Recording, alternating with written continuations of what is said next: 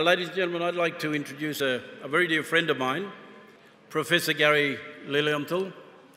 And Gary and I met some time ago. Professor Lilienthal is an expert in what I think one of the best I've ever heard, who's been working with me on the common law of England, but also looking at how the English system and the political systems have been working and how they've been working against us. Professor Lilienthal has written many articles, and he's also published many different articles, particularly around law and Aboriginal people and rights. And they've been published in various legal journals, particularly here in Australia, the common law, what do they call it? The Commonwealth law journals. And these things, when they're published in these journals, are very important because judges have to take notice to them too when they're quoted. So they cannot be ignored. So they're authority pieces of work. And so, without further ado, I might also add that Professor Lilienthal is also a rabbi, and I get some good guidance and wisdom from this gentleman. Thank you. Thank you. Good morning, everyone. It's good to see so many people in the class this morning. The questions that Michael raised this morning can be answered in several ways. But the main question he asked is, how do you get rid of this problem? Why is it here? And that's what I want to answer for you this morning. I want to build a scaffolding of understanding that maybe you haven't heard before. And in order to do that, I want to back up a little and tell you about some of my experiences from basically the last 10 years that have taught me many things about this. Many years ago, I guess in the last 10 years, I stood in the office of Chairman Mao in his 1926 office in Guangzhou when he led the Peasant Movement Institute, which was the very beginning of his campaign. And the hair on my back stood up as I stood in there. This is a major place to stand. Now, this office in the Peasant Movement Institute was only 2 or 3 blocks from the ancient palace in Guangzhou of the Nanyue king, who was removed by the armies from Beijing. But the Nanyue kingdom covered all of South China, all the way down to Hainan. And arguably, the next speaker, Mrs. Elisa Choi, sitting over here, who hails from Hong Kong, Xianggang, she may be a Nanyue person for all we know, because all those people are still in place and their culture subsists to this very day. And I'm telling you this for good reasons. So I looked at what Mao Zedong had done, and I talked to the people, and I looked at what he was teaching in the Peasant Movement Institute. And what he was teaching was he took peasants from all over China and taught them a new imperial seal system. They were secret seals, and there are maps in the Institute showing where these people lived in mainland China and who owned what seal. It's the same system the British used in the history of their monarchy. And the kings communicate with their chief civil servants by secret seals. Otherwise, you don't know whether the information is going to the right person or not. So Mao had studied imperial governance, showing us a continuity from the past. He came from a city in Hunan province, where he was a farmer's son, called, the city was called Changsha. And I went to Changsha. Anybody here been to Changsha? It's quite a big place, about the size of Sydney.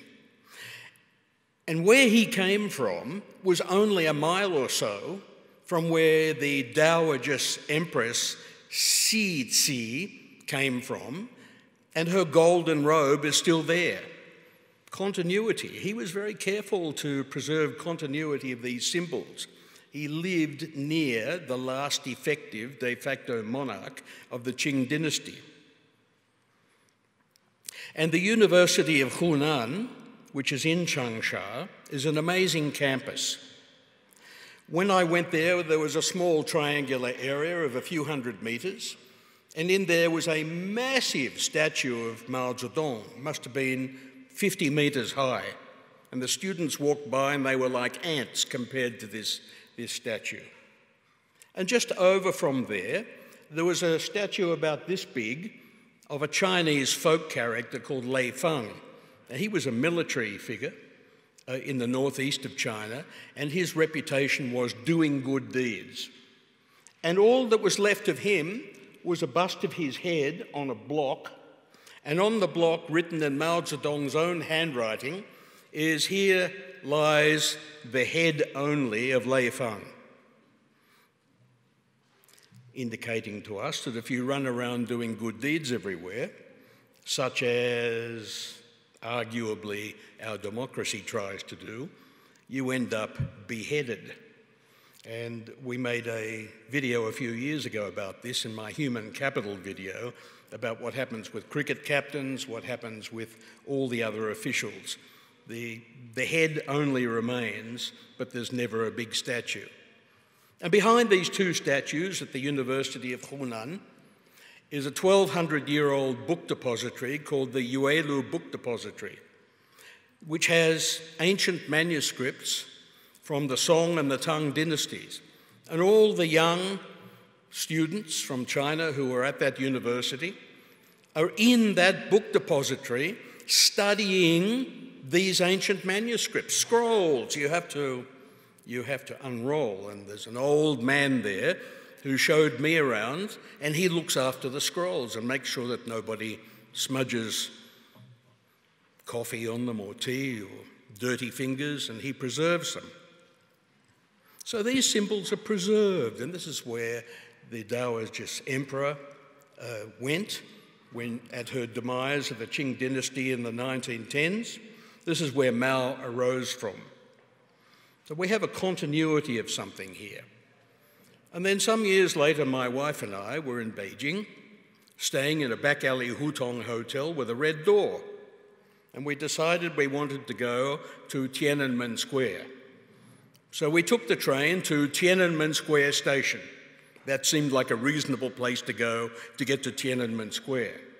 And my wife said to a policeman, "Which way is Tiananmen Square?" And he said, "Just keep walking until you see the photo of Chairman Mao." So we got to Tiananmen Square. It's not that big. It's not nearly as big as people think it is. And there's this ancient public building, and we know from theories of rhetoric that one of the ways we give value to money is to put a public building on it. One side you'll find a public building, on the other side the head, the disembodied head of a famous person. So that building is called the Gugong, gong meaning public. It's a public building, and it's the major public building of that country. And everybody knows what it looks like with the picture of Chairman Mao on it, which looks like an Andy Warhol painting to me. It's kind of stylistic. And so he has his photo on this major public building that emperors have ruled from for centuries. Now, with this background, a few years ago, the president of the People's Republic of China, President Xi Jinping, went to Hong Kong.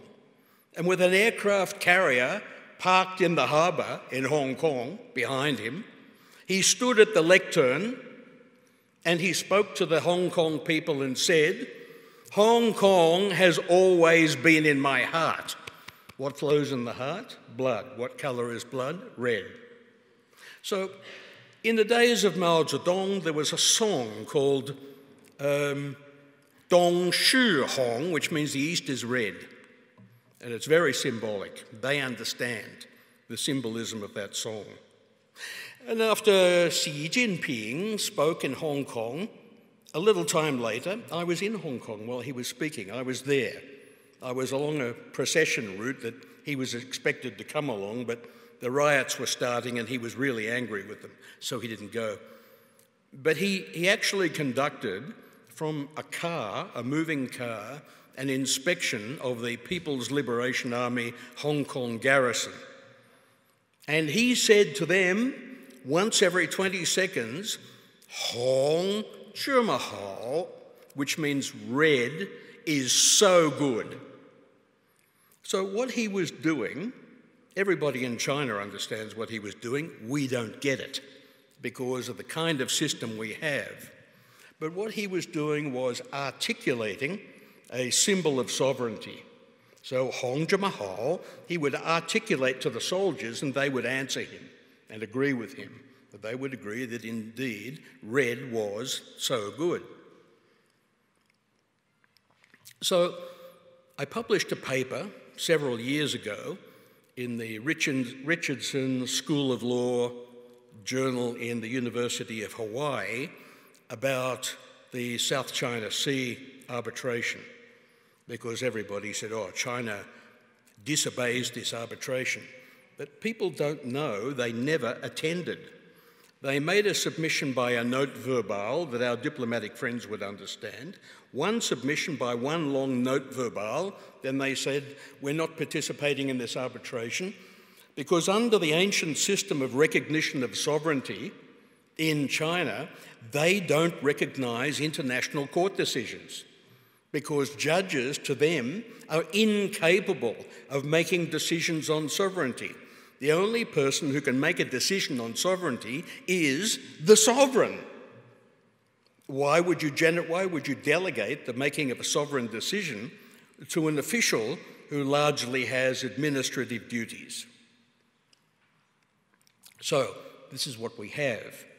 We have in those countries in the East and in many other countries of the world, sovereignty generated by an exclusive right to articulate the symbols of that sovereignty.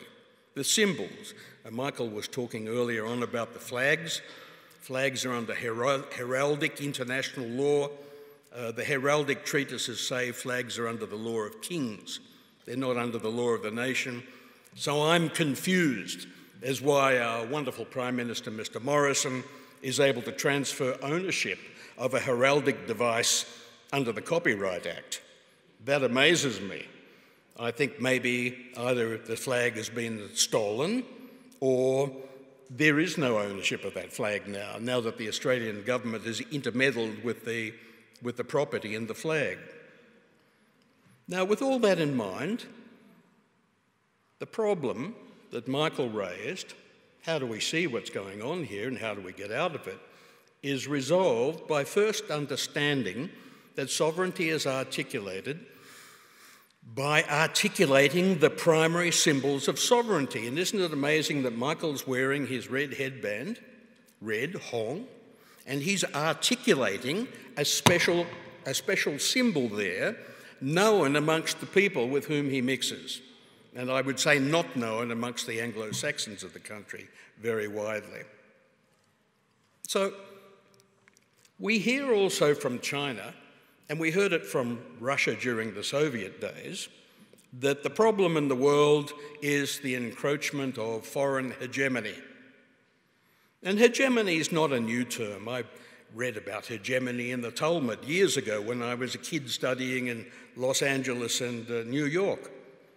And the Talmud was redacted 2,000 years ago from the great academies of ancient Jerusalem, and they talked about the hegemony of Syria and all the other countries in that area, and of Greece.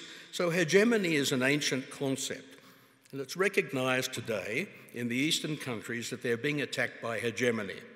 Now, what I want to do with you today is build a scaffolding all the way down from the basic tropes that are fed to us instead of Hong Zhimahao. Other tropes that come up are tropes like turn back the boats. Why? And so in a moment, I'm going to play a 15-minute video to you, and I'll set the background as to how these tropes work, how they generate ideology. The ideology of the British ruling class is expressed in their laws. So all those laws Michael went through this morning are statements of British ideology.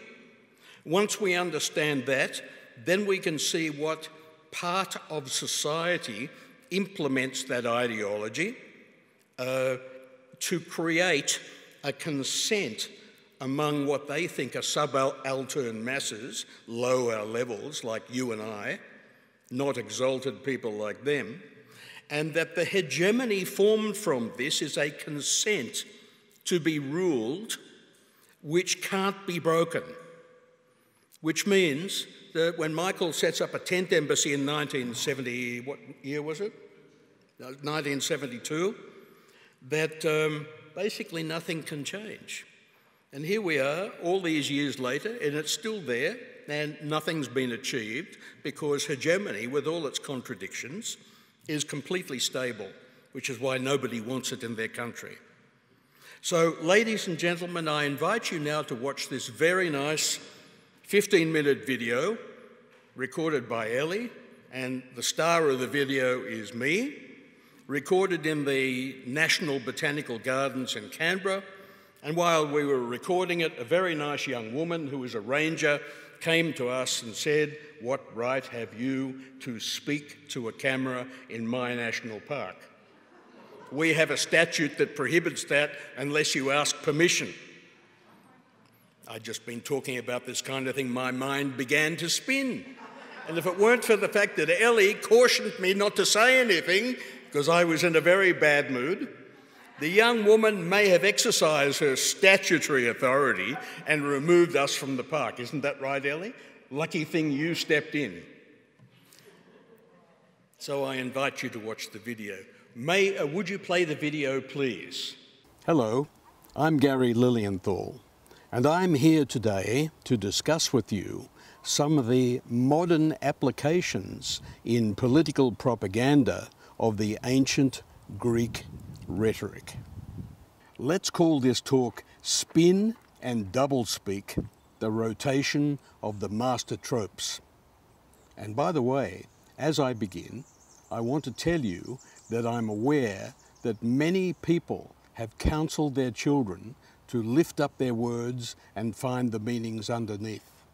This is especially required when we are assaulted by professional propagandists in the corporate media, for example, using rhetoric against us. But what is rhetoric? Rhetoric is technically defined as the art of using language either to persuade or to influence other people.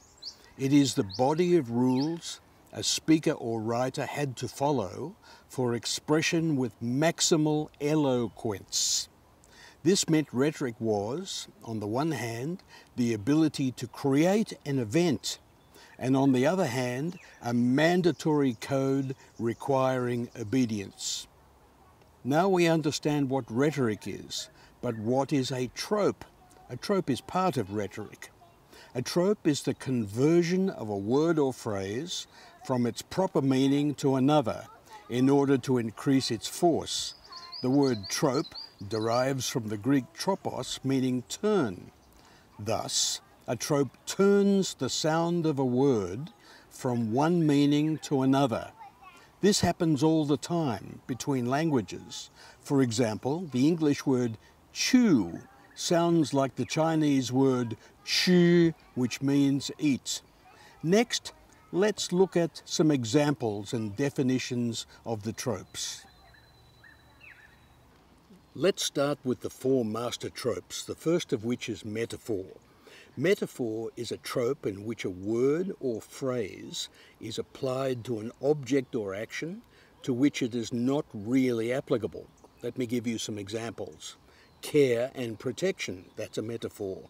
It indicates genocide through child removal from the group. Here's another one. We don't own the land owns us. That's a metaphor for dispossession. Deaths in custody. That's a legal metaphor for state-sanctioned killings. Little children are sacred. Yes, they are. But the report, "The little children are sacred," was used as the basis of the Northern Territory military intervention. Here's another one. Laughter is the best medicine, and we know that laughter is not medicine.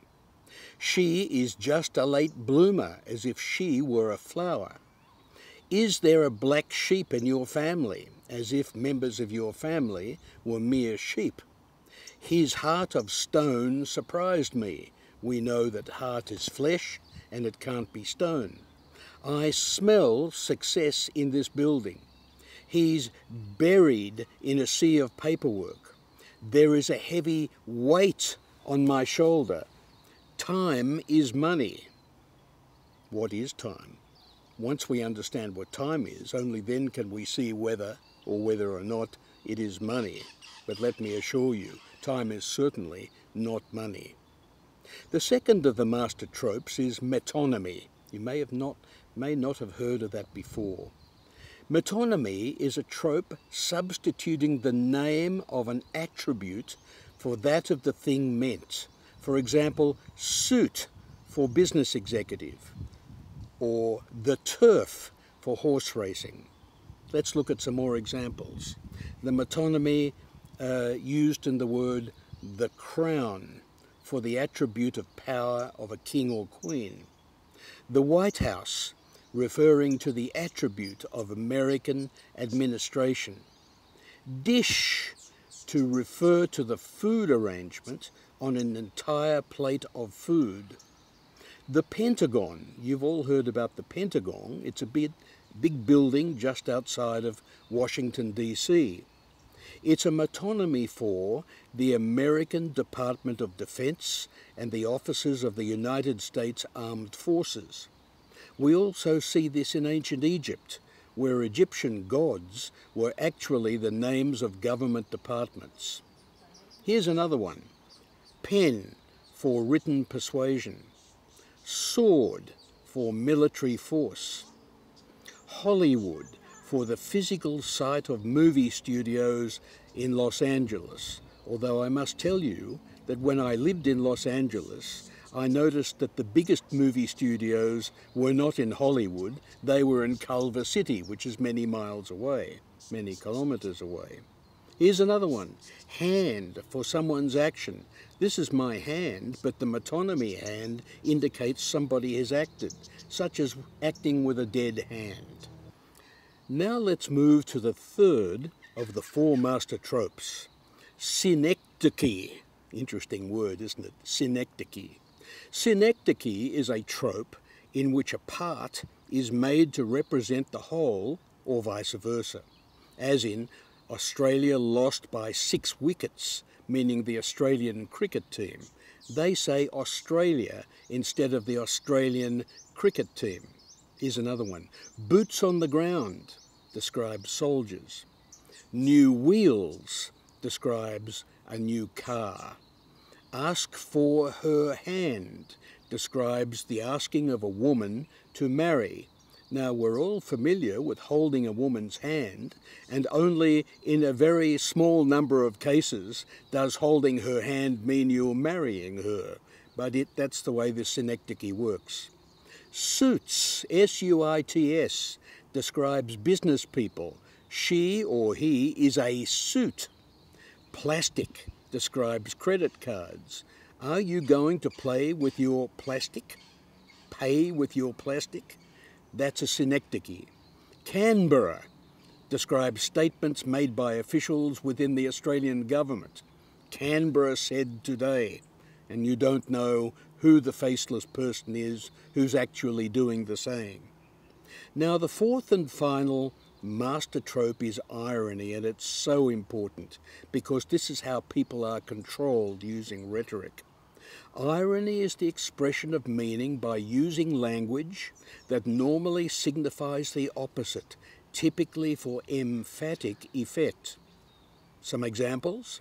Land improvement equals land clearing, which leads to scorched earth policy, a military issue, ecocide and monoculture. Sustainable diversion limits, that's water theft by irrigators. Bringing them home. Home is into the colonial system. The Uluru Statement, now Statement from the Heart, leads to assimilation and disempowerment. A fire station burns down. That's irony. A marriage counsellor files for divorce. That's another case of irony, isn't it? The police station gets robbed. A post on Facebook complains about how useless Facebook is. So you can see that in irony, the fact that it's the reverse of the original meaning can be used in rhetoric to get something communicated to people so that they will agree to the reverse of what they think they are agreeing to. Here's another one. A traffic cop gets his licence suspended because of unpaid parking tickets. We see these kinds of articles all the time in the news. A pilot, an aircraft pilot, suffers a fear of heights.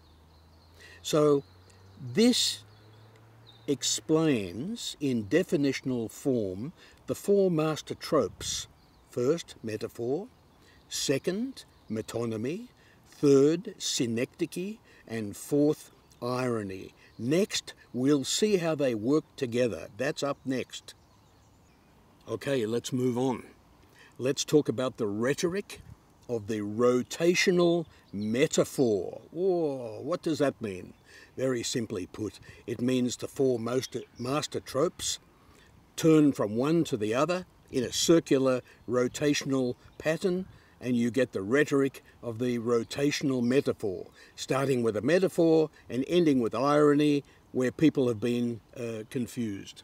So one of the most striking and least examined aspects of this four-trope series, the four master tropes of Giambattista Vico in the 1660s and Kenneth Burke in the 1940s, is their inherent movement through a fixed course, from metaphor, the preliminary naming operation, to metonymy, the process of formalization, to the descriptive relationships of synecdoche, to the final awareness within the series that all of its processes have been tropic turns, the whole process turning out to be ironic, the opposite of what people expected. What do I mean? Well, this is actually a corruption of Plato's rotational metaphor, his original rotational metaphor, expressed in his seventh letter. This seventh letter explains the development of knowledge, starting with name, definition, description, then the emotional satisfaction of knowledge. So you can see now how the seventh letter has been turned into a device for creating incorrect knowledge. Let's look at some examples. It is this precise order of the four-trope system which constitutes, in a suitably developed form, the narrativity of the human mind. We develop, from facts that we perceive, a narrative in our mind. It creates a narrative within our minds that we act on. We see this level of public programming, for example, in the phrase, rolling out the vaccine. It sets up the public unconscious mind to accept the onset of a rotational metaphor. This is all very deliberate in public propaganda. Thus, an orator, a person skilled in public oratory, public speech, might make a general statement, a metaphor, and the audience themselves might consequently and necessarily synthesize an ironic outcome. For example, getting the jab in your arm results in de facto media advocacy of vaccine hesitancy, because the public mind associates the jab, or being hit with a jousting pole, with being injured rather than being vaccinated. None of us knows the real truth on this topic. Turns out that the word jab actually means getting hit by a jousting pole. Also, the phrase "turn back the boats" is grounded in the idea of human traffickers being terrible people who should be stopped and jailed if possible. But the ironic result is that innocent civilians are confronted on the high seas and often drowned during this military confrontation. while the so-called human trafficker might only be a 19-year-old Indonesian small boat captain merely carrying out an agreement to ferry people to another place. This is a modern version of the ancient ferry driver who ferries the passengers across the river. In the ancient myth, it's the river Styx, in exchange for the payment of a silver coin. But in this case, there is a serious violation of the Geneva Conventions on War that provides that military actions must not be carried out against non-combatant civilians. You see how war criminals can act under statutory authorization and nobody seems to worry. The most egregious example I can think of is the idea of protecting people, where the protector has the power to seize their bodies into custody, inspect their bodies, and fence them in so they can't escape from protection. Finally, the very idea of an imported religion, imported from the other side of the world, must be some kind of suspicious event. The use of the metaphor of father and son to create a deified control system for workers is a particularly wrongful use of the inherent deceit of rhetoric to reduce people into servitude as sheep following the shepherd. See the ultimate irony? I look forward to explaining this process in detail and demonstrating to you how it works by deceptively thwarting the natural powers of reasoning inherent in all good and decent people. Good. Let's put it together very quickly. We have a rotational metaphor. Metaphor, metonymy, synecdoche, and irony. The mind automatically, when it hears a metaphor, rotates catastrophically between each of them. Whenever you hear a metaphor, your mind ends up in irony. Freud said, in his later discussions, that metaphor and metonymy constitute the way the mind dreams. That's the dream work, or the primary process of the mind.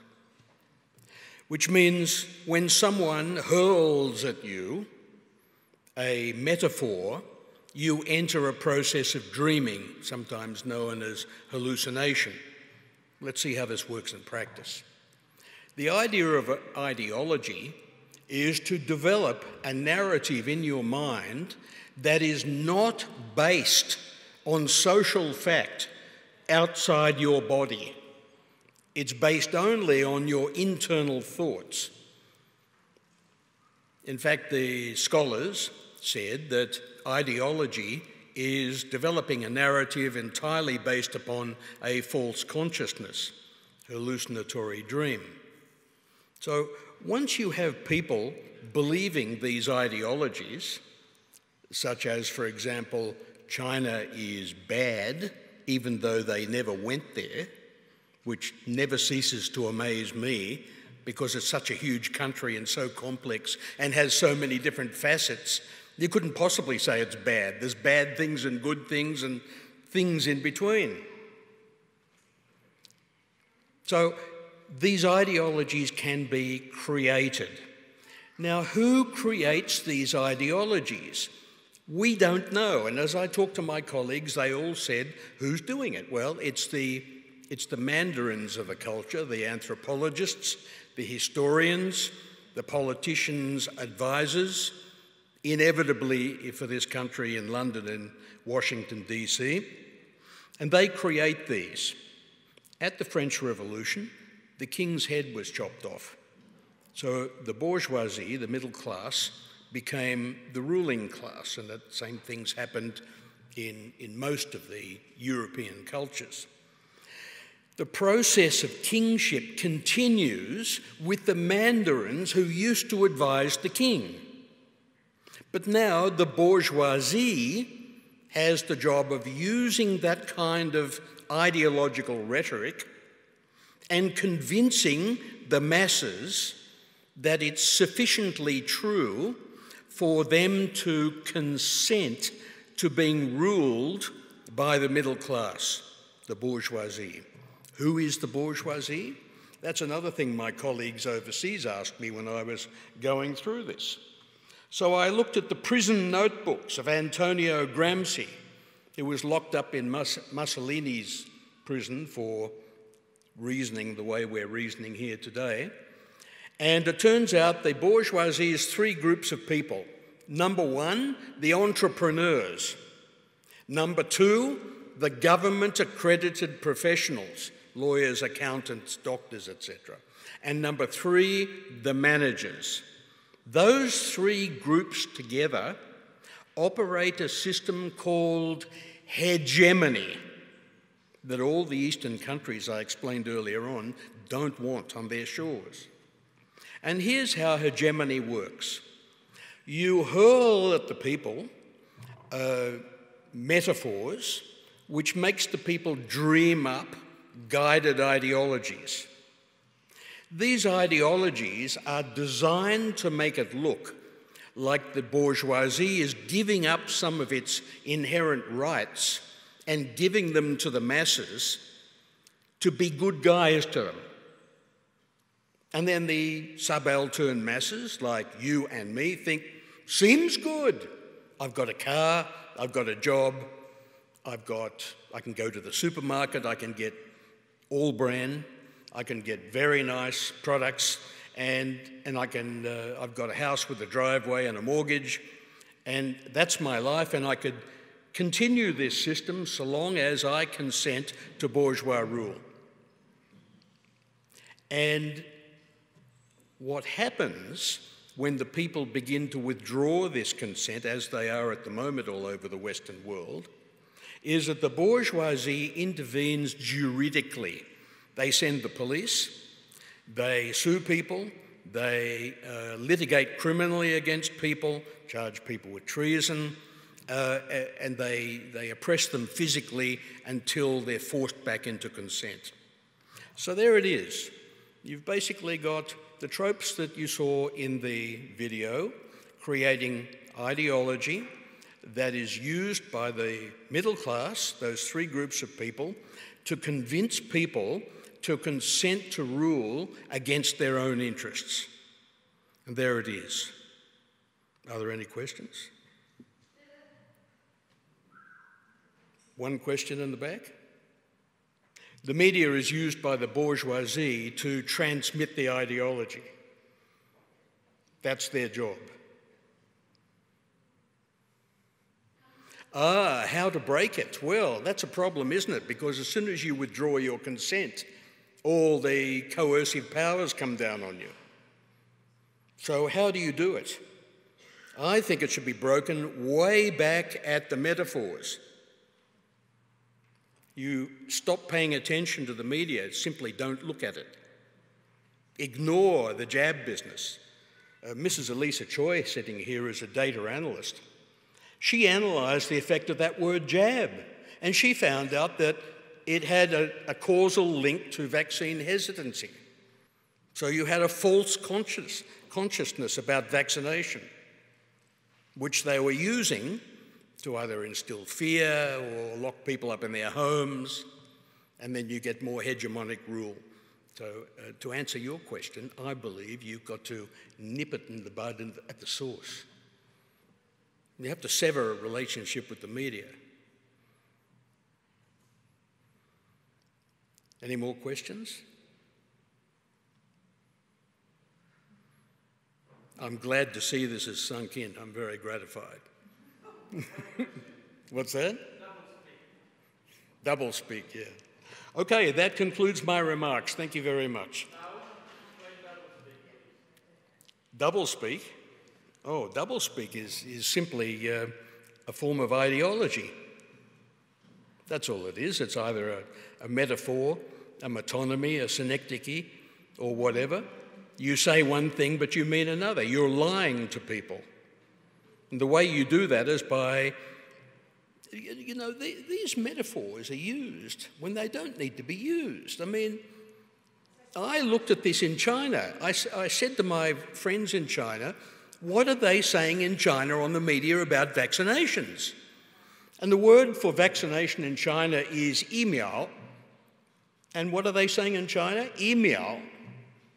They're not talking about jousting competitions or jabs or shots or anything like that. They say vaccination. There is no metaphor being used. And it doesn't need to be used here either, because we all understand the word vaccination. So it's being used for some other purpose. Yes. Well, look, he's just doing a good job of hegemonic rule. He's a textbook case of somebody from the bourgeoisie ruling like a bourgeois ruler. He is certainly not a sovereign. I think so. I think look, nobody can criticise him for that. That's what he's supposed to do, and he's done it. So the premiers they're the same. This premier in New South Wales, the child premier from KPMG, decided that everyone should get sick. So did everything he could for people to get sick. Phew. I mean, I can't even apply my mind to it. I don't know which way to think on that. Yeah, I'm just wondering where the word prison would fall in the tropes, because prison's a concept that's used as a language, but a prison isn't a prison of the mind. I'm just wondering, how... Well, Bentham wrote a whole treatise on the prison, didn't he? Yeah. Is that what you're referring to? Say again? Jeremy Bentham wrote an entire treatise on the concept of the prison. I'll have to read it. And he basically said that it's a particular kind of building that was designed to oppress you without even having any guards there. Yeah, because I feel like the prison concept was largely debunked 50 years ago as well with the Stanford prison experiment. It's also the 50th anniversary of that experiment this year. So pretty much it just is, So your question is, what's the significance of the prison? Yeah, or if I was to, spend some time thinking about the tropes and how we can reconceptualise prison in rhetoric. It fits in what hegemony does when people withdraw consent. You start throwing them into prison. And if the people didn't want the tax money to pay for prisons and to withdraw consent. Well, which person wants to pay taxes to fund prisons? Hopefully no one here. Thank you for your insightful questions. I can't hear the question. I know you're asking about the rotational metaphor. That's all I know. What about using metaphor and irony itself to deconstruct those things? Because if you went straight to irony, you'd be the guilty party. So you do the metaphor, and then you can just stand back and relax, and the human mind just goes cook, cook, cook, cook, down to irony, and the people on the high seas, I don't know whether you know, but the international law is that we all have freedom to sail any boat we like on the high seas. That's international law. I don't know why the Australian Navy, run by a general and not an admiral, and which general got promoted to Chief of Defence Forces for being a very good taker of orders, I don't know why they're there intercepting people exercising their international law right to sail on the high seas. Because the Australian population has it in their minds that these people are illegal. And they're not. They're lawfully, legally sailing on the high seas. So turn back the boats is a wonderful metaphor. They even put the word turn in there to trigger the rotational metaphor for you. It's brilliantly worked out. And there's lots of them like that. Now, Vossius, back 500 years ago, fully deconstructed this, and I did publish a paper on this, and it's highly unsuitable for deconstruction in public today. It's very technical. but it works automatically every time. Yes, ma'am. I'm wondering whether it works automatically every time, as you say, is because Western society is based on the Greek system, and whether, for example... Based on what?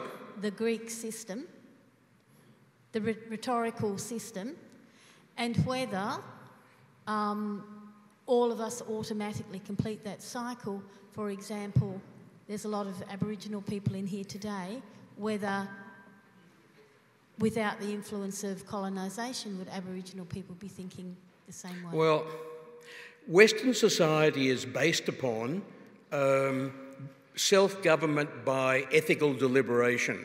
You separate virtues from vices, like Aristotle's Nicomachean Ethics said, and you work out the bad parts and the good parts, and out of this you generate a golden mean.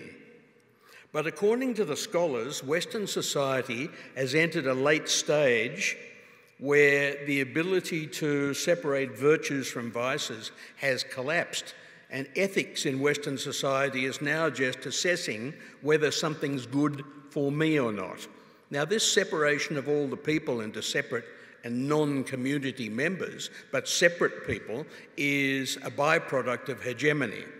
So the person now says, if it's good for me, it's ethically good. And of course, you know, your society can collapse if you make decisions that way. You don't make decisions for your children that way. You consider things very carefully when you're discussing things with your children. You don't just consider if the child feels good that everything's great, otherwise they'll end up on drugs for the rest of their lives. And that's what happens.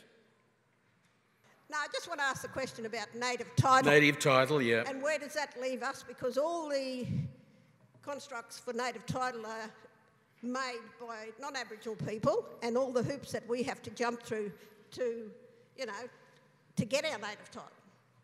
Yeah, native title is founded on a decision of the High Court in Mabo, where they said that native title is based on usufructuary title, without explaining what that was. Now, there's two forms of usufructuary title. One, the kind that's used in Sudan to this very day. That's why I was looking forward to the Sudanese ambassador coming. And the other one that I read about when I was learning in the rabbinic colleges in Los Angeles so many years ago.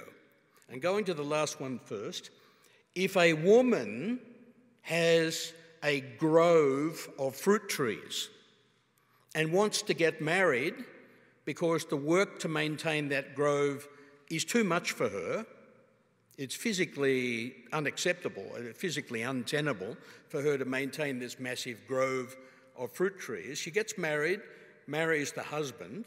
The husband is physically stronger, otherwise she wouldn't marry him because she's got a fruit grove.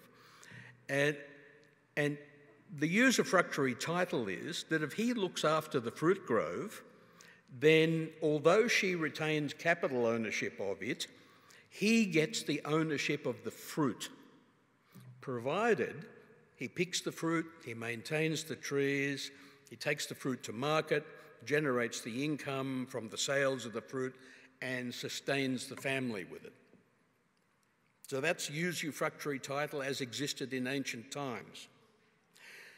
In modern Sudan, because I've written about usufructuary title there in the last few years, they have a statute that says all the farmers are allowed to farm the land along the rivers. This is riparian title, and the main river there in Sudan is the Nile comes from Ethiopia, the Blue Nile, and the White Nile from whatever country south of there, and they meet in Khartoum, and then the water goes down into Egypt and sustains Egypt. So those farmers are allowed to, so that's the fertile areas along the river, the riparian land. The farmers are allowed to farm those lands, and they must continue to farm, but if they stop farming, like take a break for 6 months, they lose the land, which is very tyrannical. And I believe that the High Court was referring to the Sudanese model, because I don't think it's within the High Court's intellect to understand the other model of the people coming together and forming a union so that they could run the farm. Does that answer that question adequately for you? So native title is a false concept. It was never founded on those kinds of usufructuary titles. In the paper I published on the Australian songlines, it was clear to me that the land title system is set out through ancient transmission of concepts and rules maintained by a memory in the people, using the usual method used all around the world by Indigenous people of song and dance and ritual, and this is called a ritual statute system. When the British got to Hong Kong, they sent out all these judges to investigate, and by the way, some stupid judge said in Hong Kong after they took over in 1841, "We have here a situation of terra nullius," he said in 1841, when there were 10,000 Hong Kong people walking the streets, and it was a city, and he's sitting in a court, and he says, "Oh, it's terra nullius, nobody's here." So they're apt to do that. And the playbook they used with Hong Kong is the same playbook they're using with Australia. And what the government in Beijing has done is basically said, anyone who is against the country can't be in charge. And that's what they've done, and they've recently removed the head of the Hong Kong Bar Association, who was a British politician living in Britain and who was a member of Parliament for the Liberal Democratic Party. Hello? I mean, I wouldn't put it past them to do that here too, put somebody in charge who's actually living in Britain. And that's what they've got to get rid of in Hong Kong. As I said to Michael many times, it's a case of Moses in the desert. What's he going to do? They're in the desert, all 613,000 of them, and they're complaining that they can't eat fish and cucumber anymore. So he decides, leave them in the desert for 40 years and let the grandchildren run things. And that's what they were facing in Beijing, what to do. That's why they've got a 50-year policy. That's why taking over here is not going to be... Michael says it can happen very easily, and that's true. But Deng Xiaoping said, when Hong Kong came back to China, he said, "Oh, there's going to be problems here." And I think there would be problems here too. You'd have to put something in place very strong to keep things under control. Yeah, Melissa here. I work for Koori Radio, and I was just wondering if you had any advice for me as an Aboriginal person who works in the media. You know, just like any advice from you would be thoughtful and helpful. Well, look, we're speaking frankly today, aren't we? Yes. And I don't know what you can say on the media. I wouldn't, if I were you, I'd feel... Look, my daughter's in the media. She's a journalist. She's a very intense girl, far too intense for me. She keeps on telling me that I'm not listening closely to her. "Why are you phasing out?" she says, as she directs all this intensity to me. But she's ended up in investigative journalism so that she can get facts. She doesn't write any ideology. She won't cop that. She doesn't like politicians. She told me that. She just pieces the facts together and reverse engineers a state of affairs. I think that's all you can do. Yeah, thanks. That's been my that's where you've reached that as well. Yeah, thanks. Yeah. Thanks well, so that's much where for she's time. reached. She's probably similar age to you. Yeah, great. Thank you so much. Thanks. You're welcome. Would anybody else like to ask a question? Sandra, my dad's Norwegian, but I was born at Woy Woy. Everything to do with the laws has all got to do with the word, hasn't it? And all of this hegemony, masters, tropes, it's all got to do with language and everything. It's Masonic law as well, to which you're dealing with Canberra, wanting to speak to you as a rabbi.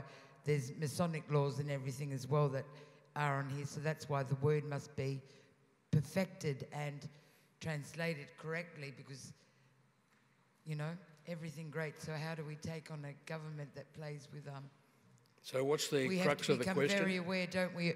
Very aware of the words. Oh, yeah. And the mind, because that was the end of the... instead of coming back to irony, if you have meditation, contemplation of the mind, then you can create a greater ideology as well.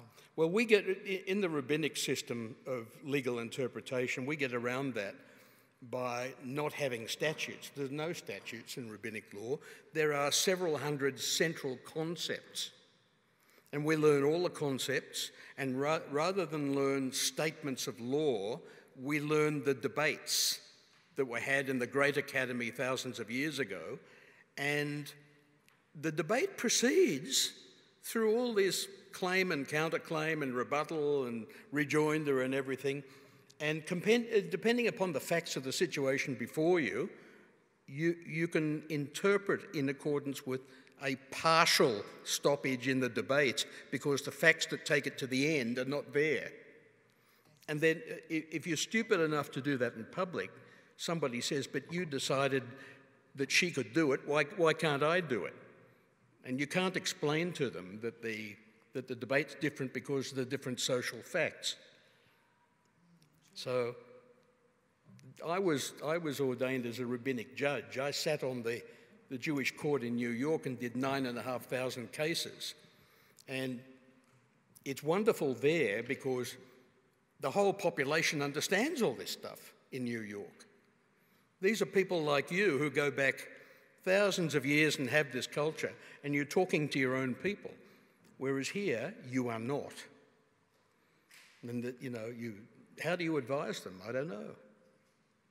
My next-door neighbour used to be Morrison's speechwriter.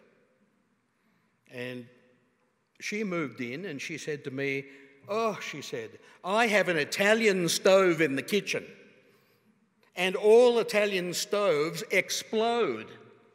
So I have to get the tradesman to remove it. And I have to stand there and treat her like she's a rational human being. Then she said, I had to rip up all the floor. It didn't feel good to walk on. And she's spending thousands on all this.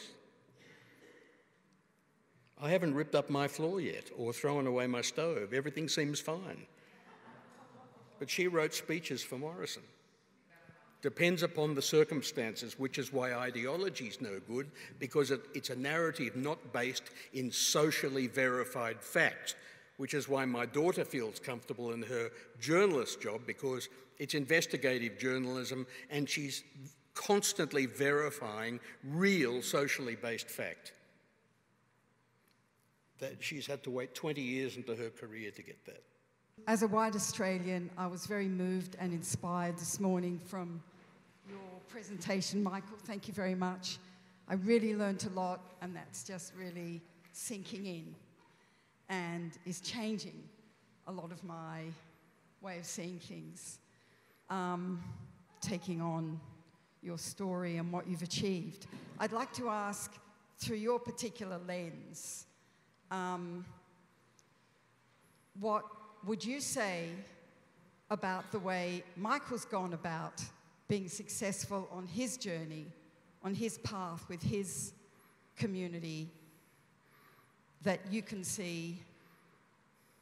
What would I say about Michael's path? Yes, through this.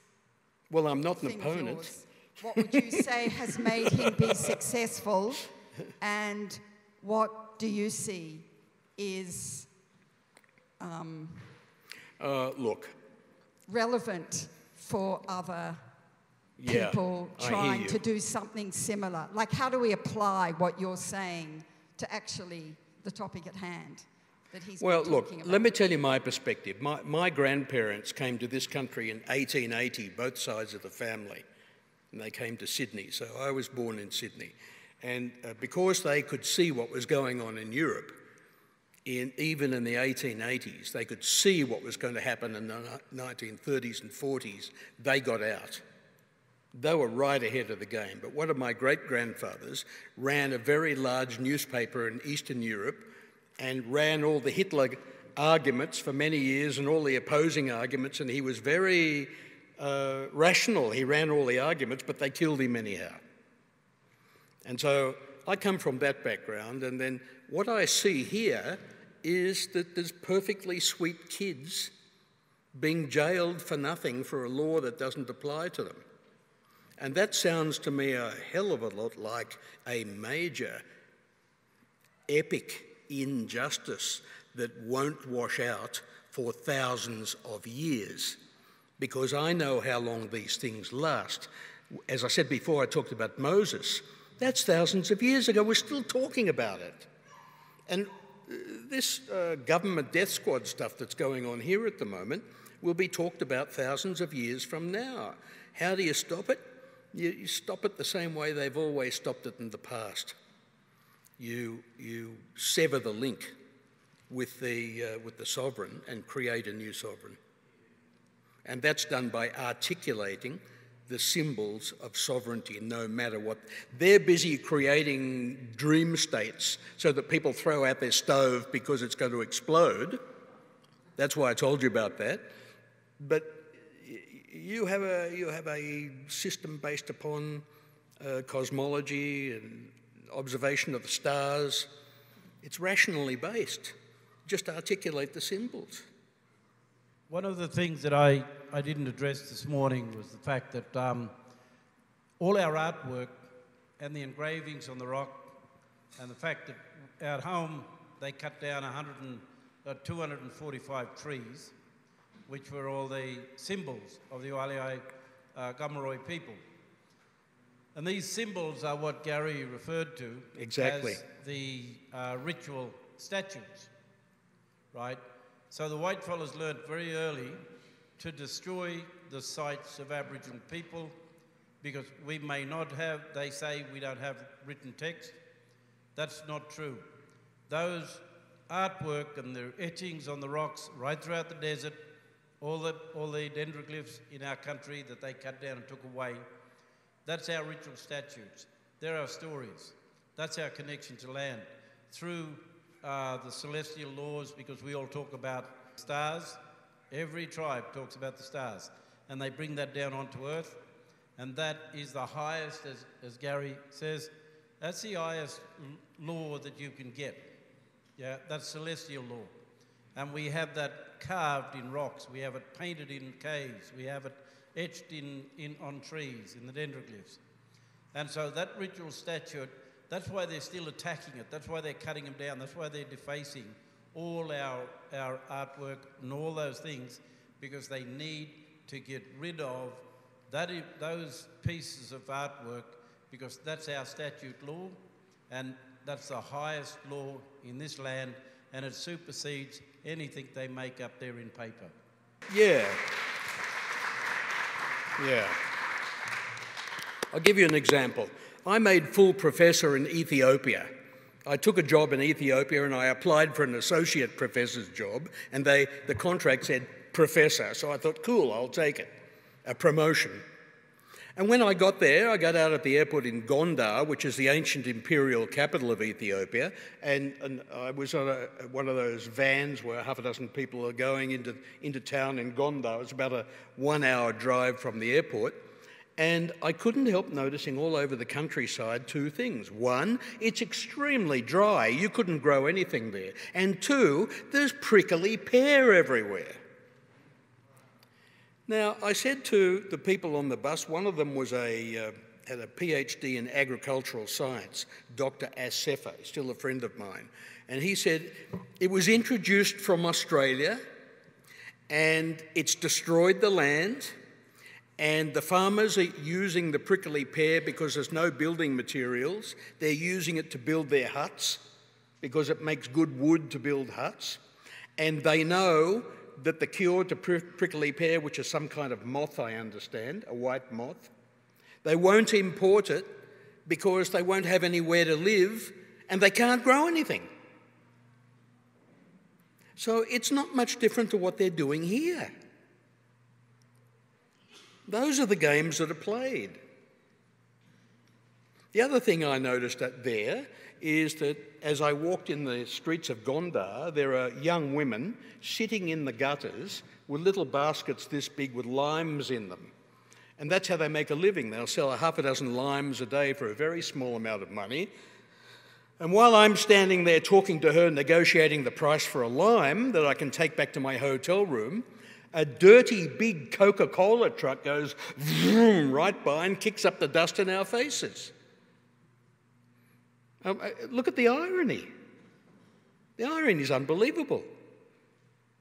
That they've got all this poison there destroying these people, and they say, oh, that's not a good country. That's a poor country.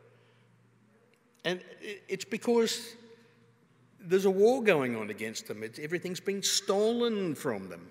The other thing I noticed is that there are hundreds of indigenous groups in that country. They have 120 million people there in that country. And I got to be friends with a colleague of mine at the university, and he was teaching human rights law, and he was with the Kemant indigenous group, Q-E-M-A-N-T. And they have a provision in their constitution. So long as they follow the steps in that provision in the federal constitution, that indigenous group can gain rights in the legislature in Addis Ababa and other rights in society like everyone else. There's no provision like that in the Australian Constitution. It didn't even enter their minds. They never intended to. All they intended to do was keep on destroying people's rights. And research I've done over the years shows that the destruction of people's rights creates depression and other mental diseases. So that's kinetic war. That's a classic definition of kinetic acts of war. Okay, that concludes my remarks. Thank you very much.